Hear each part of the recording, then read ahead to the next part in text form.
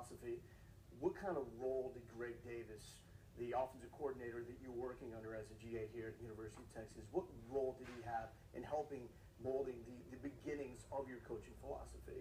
Coach Davis was instrumental in just me learning football. You know, I was a year removed from college. I played wide receiver. I didn't know what an offensive lineman did. I didn't know what a three technique was on defense. I didn't know any of that stuff. I could probably draw you maybe cover two, you know, and probably draw you a curl flat route, and that was about it. And so I learned football from him. I learned the importance of running the football and, you know, being a physical run football team. It's about being tough, both mentally and physically, and about running the football and stopping the run.